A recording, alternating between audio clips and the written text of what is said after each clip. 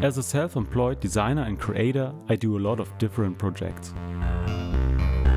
As most of you know, I'm currently building a record embossing lathe in this red suitcase. If you haven't seen the other episodes yet or want to know more, check out the link here.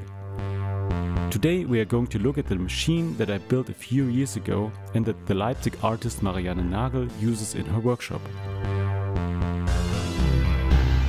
This simple machine can draw sound waves on paper. In this video I will show you how this machine works and which components it is made from.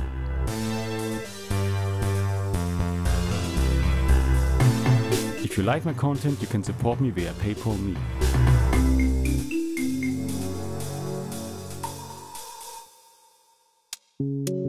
Before I became involved with mechanical sound recording, I worked as a craftsman in church organ building.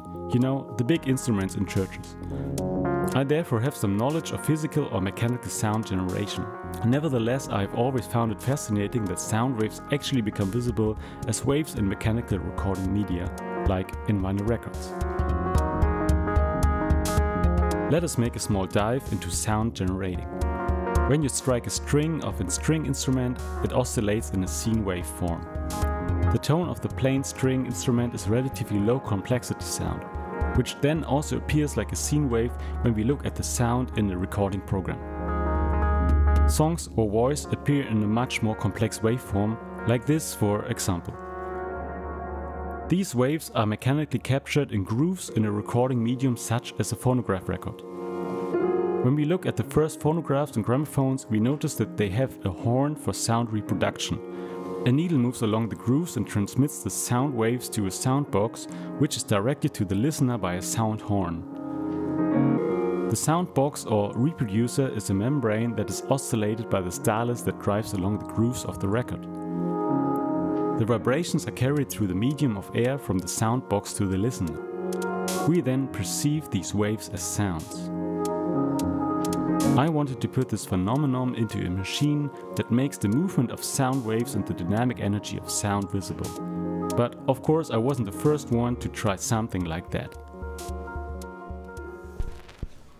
As early as 1857, Edouard Léon Scott de Martinville experimented with the first devices for writing the oscillation of sound waves and thus making them visible.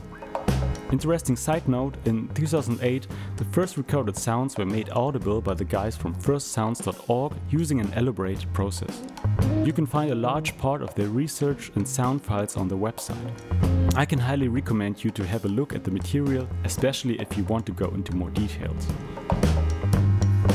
In 2017 they have published a flexi-disc with 7 phone autograms from Scott de Martinville, Thomas Edison or even Emil Berliner, you know, the inventor of the phonograph record.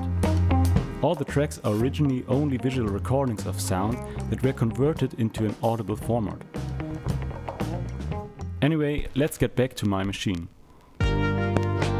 I built this machine in 2018 and gave it the name Der Tonschreiber, what is German for the sound writer or the sound recorder.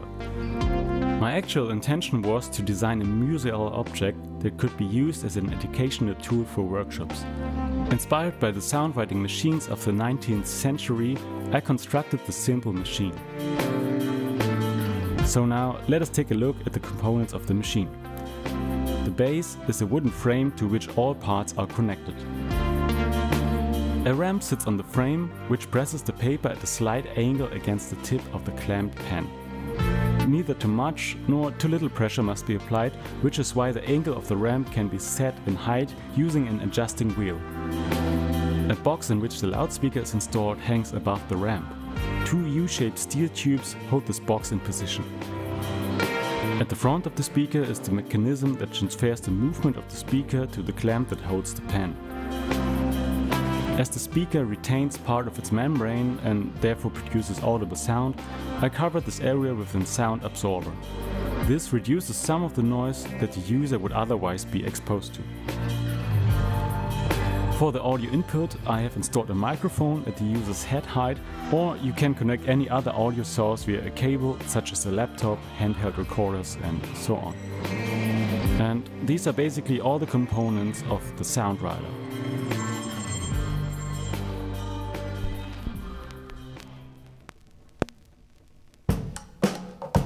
Some years ago I gave many workshops with my DIY record lathe and later also started using my sound writer for educational purpose.